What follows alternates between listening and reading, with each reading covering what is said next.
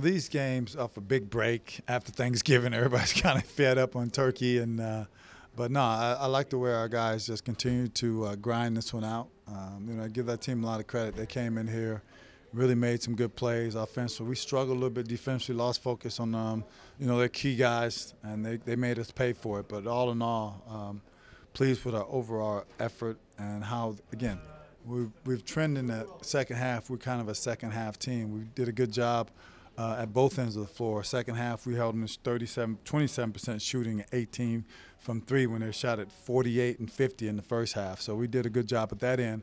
But then at the offensive end for us, we intensified and we got up and we shot 52 in the second half. And so that's good to see. That's a good trend. And we have to understand what makes us good, and it's our defense. Proud of the way they came out and competed. And the one thing early on so far that I've been pleased with, we have a pretty balanced attack. I mean, different guys can lead us in scoring, and one night it just depends on who's hot.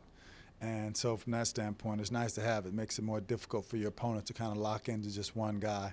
Isaiah had a tough night, had an off night. That happens. But it's important that you have other guys step up and help. And we had other guys. Malcolm stepped up a little bit. And so it was nice to see that we did make shots and make plays when we needed them. And that's the one thing that we've been able to do up to this point. When we need a timely three or a timely drive, someone has done it for us. And so that's good to have that trait for us going forward.